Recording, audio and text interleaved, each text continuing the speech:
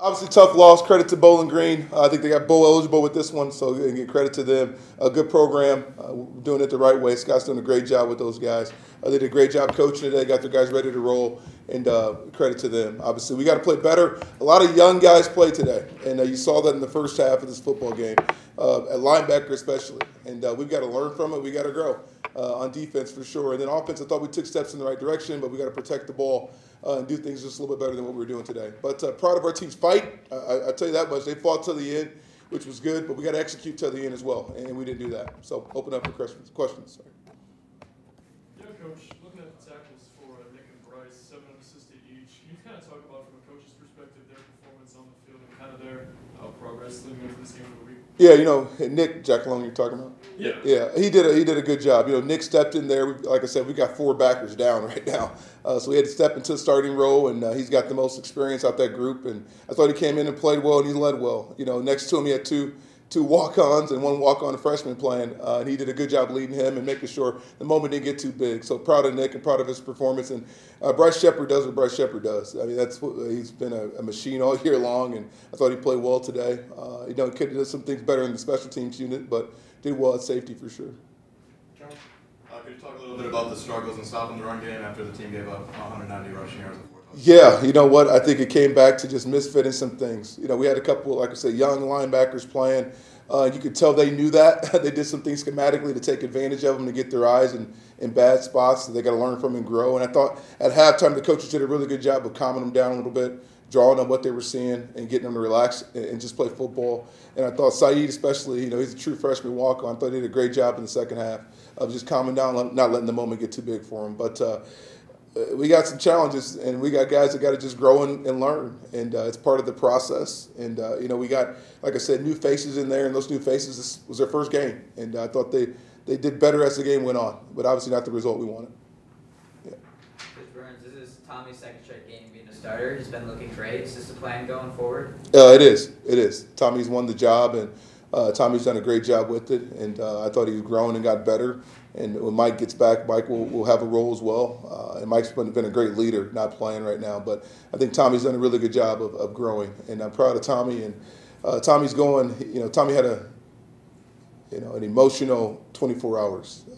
And I tell you what, and I'm sorry to get a little emotional, his fight today, and I don't know if I can tell you, he lost someone in his family and last night. And it was a very long night for Tommy. And to see him lead and fight and battle the way he did today, that was impressive. That was really impressive. That speaks to his character and who he is as a person. Bowling Green didn't have their bell cow running back tonight, Yep. so they used a variety of options and different formations in the backfield. They used their tight end a lot. How do you think that challenged your defense? I thought it challenged our defense a lot. I thought we were prepared for him playing, obviously. But again, I thought Scott did a really good job of kind of masking some things, pulling some guards and tackles and getting our backers' eyes in the wrong spot and then throwing it over their head. They threw a screen. They had 3 or 4 explosive plays just off that. And again, our linebackers will grow and get better. But obviously, they did some really good stuff with the run game with the guys they had in.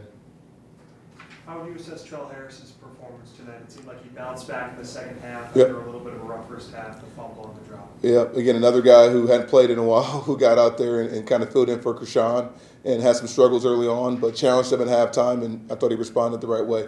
And for him, he just can't look back anymore. Now you've had your little wolves, now you came back, you respond, now build off that over the next 2 games. Bowling Green ran a fake punt late in the second quarter. What do you think went wrong on that play? Basically, it was almost like a read, so we were in a return type mode, and the guys released, and then the punter, I don't know if it was staged, but he kind of read it, and then he took off. That's really hard to defend, and that's a really good scheme against what we do. So we got to learn from it, get better at it, and in that situation, I could have helped us out, maybe going safe punt, which now puts some different keys in our mindset. But I'll take that one. That's on me. And that 40 to 40. I'm typically a safe guy anyway. But there, I just thought, how about setting the return and trying to flip the field? So probably got a little bit too greedy there, and that's a credit to them. How would you assess, Coach, the way your team responded in that second half sequence where you kind of forced them down near the goal line, forced the bad punt in your offense, and came back much to the Yeah, I thought we responded. I thought we responded. We had some fight in us. I think it still comes down to execution. We still didn't execute at a high enough level to win the game, but I thought we showed fight and grit. And, we're still getting better. We're still learning who we are as a football team. And, again, a lot of young guys playing. But, a lot of new guys playing, and that was their first game and their first experience in that role they were in, and they'll learn and they'll get better. Coach, what are you guys going to focus on these last 2 weeks to help you figure out who you are as a team? Just growing, responding and growing. We're going to take every challenge we have and just find a way to grow and respond in a positive way, and get creative as coaches and find ways to put these guys in the best situations, and just keep getting better. That's all we can do. There's no magic sauce to making this thing up. We are in year one, and year one is about learning and growing. And you look over all the head coaches in the MAC who started off year one, a lot of them had the same type of struggles we had, and it a couple years later turned into success. And that's the plan here. I've done this long enough. I know the recipe, and I know how to do it, and I know that we're moving in the right direction. And I called the timeouts at the end of the game to make sure we finished, and we fought, and we played to the last second of the game. And that's what year one is about. It's about teaching them how to win and how to be really competitors, more so than even winning, just how to compete at a really, really high level. And we're learning how to do that, and we're doing it better and better each week. But today, again, I think the new faces and this new starting kind of held us up a little bit, just with the execution side of it. Yeah, 18 targets for Luke tonight, Coach. Can you kind of harp on what you know about the relationship between him and Tommy on and off? Yeah. One thing I sat on with Tommy and said, who are you comfortable with throwing the ball to? And he said Luke and Trell. And he said, those guys I've worked with all summer. I'd love to, get them in matchups where I can feel comfortable with the timing with them. So we did some stuff creatively to get Luke involved with Krishan down, and it worked. We got Luke some touches early on in the game and got him flowing. And then we moved him around different spots, to create matchup things for Tommy. And I thought Luke did a good job, had a really good game. And he was another guy challenged this week to step in for Krishan and play at a high level. And I think his development and growth has been really good.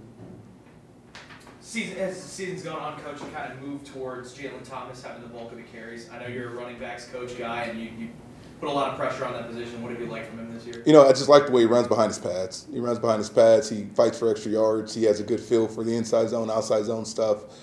He's durable. He doesn't get hurt very often, and he stays on the field, which is really good. And then it doesn't have to be blocked perfectly for him. I always think you have a special back when you can have a guy in the backfield and he still finds a way to find 3 or 4 yards. And if you study Jalen, he very rarely has negative runs. And being a former running back coach, that is a very big thing in keeping you on schedule. As you want 4 yards of play, he does that pretty well.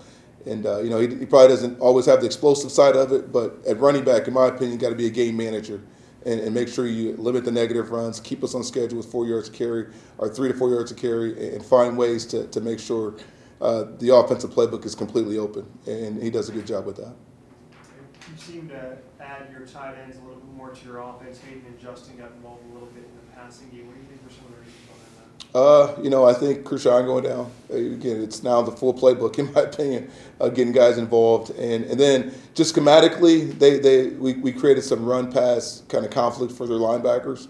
And we got the tight end up the middle a couple times off of some stuff we did last week and created confusion for them. So it was good to get Holmesy and Junk going a little bit today, and hopefully they can build off that. Any other questions here for Coach? All right, Coach, thank you for a moment of your time. Yeah, appreciate the coverage. Go Flashes, Ken Grip.